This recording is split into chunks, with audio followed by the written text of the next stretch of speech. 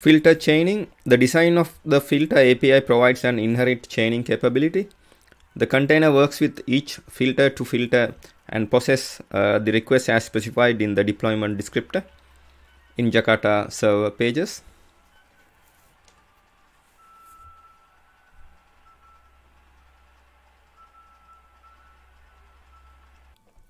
Now we are considering filter chaining, and all filters are chainable. For example, the design of the filter API provides an inherent chaining capability. The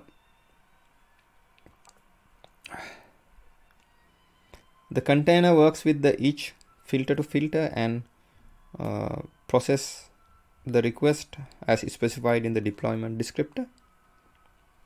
The compatibility with filter chaining is an integral requirement of every filter. Filter chaining is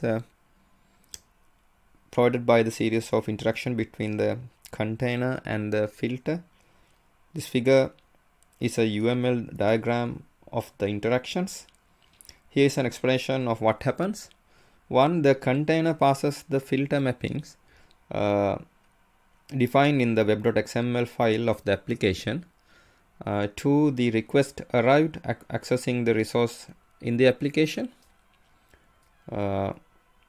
Container determines the filter chain that will be applied to the request. The container invokes doFilter method of the first filter of the chain in the chain, passing the request and response holder in the filter chain object reference. The container loads the filter chain information into the filter chain object that is passed in. Filter chain performing is doFilter logic. 5. 6. Filter chain completes its filter logic and calls the doFilter method in the filter chain object reference, passing it to the request response. All filters are required to do this because all filters are intrinsically chainable. 7. The logic in the doFilter method of the filter chain object calls doFilter method of the next filter chain to be called.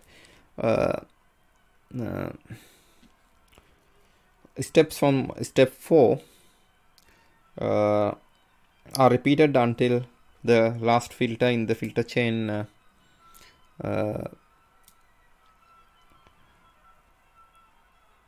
has completed its work.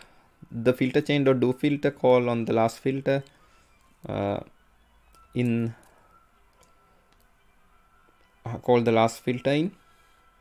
The note that the mechanism of chaining is inherently different from the most of other conventional filtering and server extension mechanisms such as Apache modules and Microsoft Internet Information Server and Internet Server API. Here you can see chain, container, filter, and next filter in chain. The step 1 container passes the filter mapping.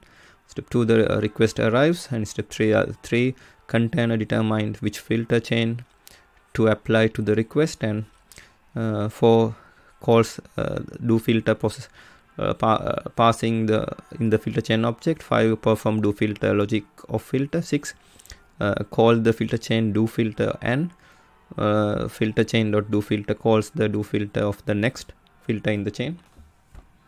Now this is the end of my presentation. Thank you very much for watching it.